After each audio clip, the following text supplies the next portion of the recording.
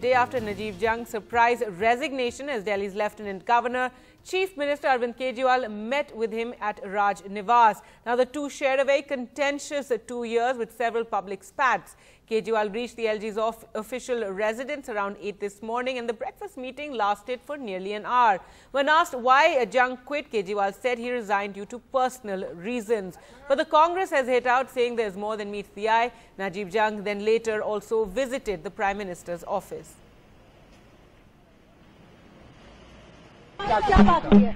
बस उनसे मैं मिलने के लिए आया था और सर इसकी वजह बताई उन्होंने? वो पर्सनल कारण है उनके। सर 1 घंटे तक आप लोगों की मुलाकात हुई क्या? उन्होंने नाश्ते पे बुलाया था। So for the first time in last more than 15 years it has happened this way, that there has been an unceremonious exit of the Lieutenant Governor. So one reason can be there is a tacit understanding between Mr. Narendra Modi and Mr. Arvind Kejriwal, which the people of this country and people of Delhi at least need to know. The second can be he has been punished because the Bharatiya Janata Party came third in the municipal by-polls in Delhi.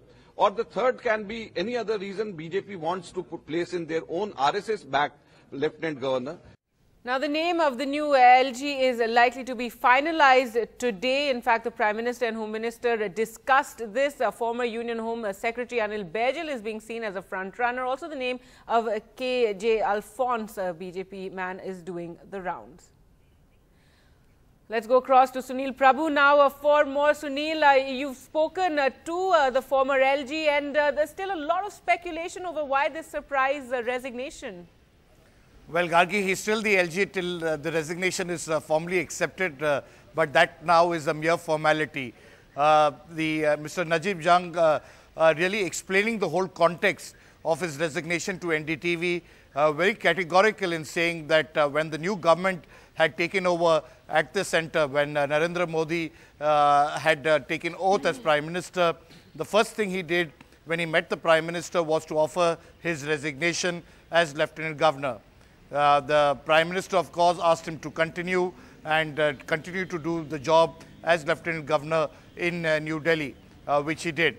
On completion of 3 years of his tenure, he decided and requested the Prime Minister to give up that job. Mr. Najeeb Jung says that he did offer his resignation. It wasn't accepted by the Prime Minister at that time, and he still carried on. But 3.5 years after the, half a year after that, he decided to give in his resignation, and this time he persisted with the Prime Minister and pressed for his resignation, and it was finally decided that it had to be accepted since he was quite determined to do so. Mr. Najeeb Jung is quite categorical in saying that there are no other reasons behind the fact that they are personal. He has a 95-year-old mother who has nursing care, who would like to spend more time with her. As well as his grandchildren in the United States. Says it's difficult even to take leave. It's not like any other governorial post where you can, take a break and go abroad or things like that. This is a full-time job, and it seems it was extremely difficult for him, saying that he will definitely write all about his tenure as Lieutenant Governor in New Delhi. He has, of course, seen very interesting episodes because he saw the transition of power from the time after he took over from Lieutenant Governor Tejinder Khanna to seeing the UPA government go out of power, Arvind Kejriwal's first tenure, then his 1 year as in President's rule, and then subsequently when the NDA government took over and the Delhi elections. He says he has discharged his duty as per the Constitution, and he has done whatever he did as was required by law. So it's quite categorical, saying don't read political motives. There's no backstory behind this. Those series of meetings that you saw today, some were of course scheduled, some were basically courtesy calls, saying goodbye to people who he had to deal with in government during his tenure.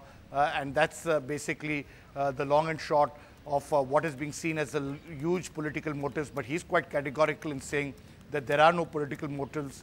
This is really a personal decision, something that he had to decide because he had to discharge with as I said, a huge transition from the UPA tenure to the NDA tenure, along with the Aam Aadmi Party, which was definitely not an easy job to handle.